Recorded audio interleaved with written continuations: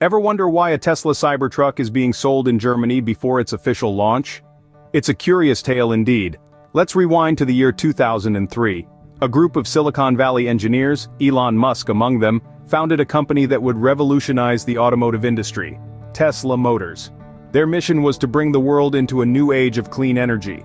Fast forward to 2022, Tesla's stock experienced a considerable dip, with a 70% decrease year-to-date. Critics were questioning Tesla's ability to meet its growth targets. But despite the financial turbulence, Tesla continued to make waves in the market with its innovative electric vehicles. By 2023, Tesla had become a household name. Its influence was so significant that other major automakers were also phasing out gas cars, with an estimated 400 new battery-powered models expected to hit the market by 2025. But let's focus on one model in particular, the Tesla Cybertruck. With its futuristic design and electric powertrain, the Cybertruck became one of the most anticipated electric vehicles. And now, in 2024, a twist in the tale.